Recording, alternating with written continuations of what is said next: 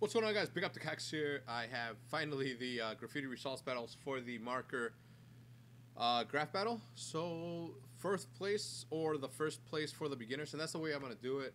I'm not gonna do first, second, and third place for beginners. So I figured I'd just do a fourth place, which would be the beginner. Now you may say, hey, this guy isn't a beginner. Look at his coloring skills. To that I say, look at the K and the E. All right, he's pointing at it right now. Anyway, so good job, man. Congrats.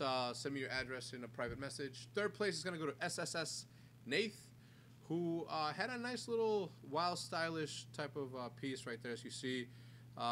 He did a really good job. The 3D is all going the right way. His style is pretty dope. Looks kind of organic. Anyway, number two spot is going to go to Ito, who came in third place last time for the advanced.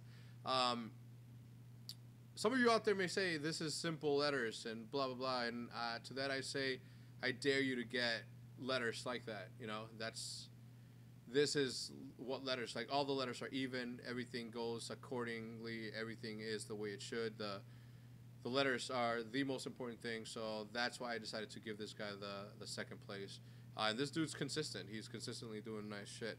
This week's number first spot is gonna go to Lewis 23. I'm sure you guys know who he is.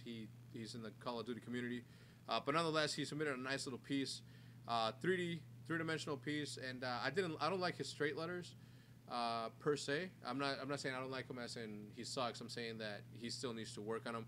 But his 3D came out okay. So good job, man.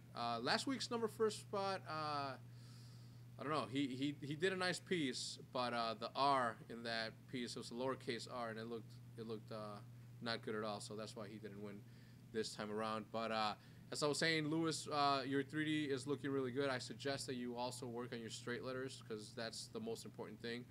But yeah, good job.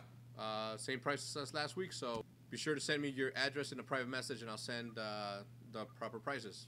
Peace.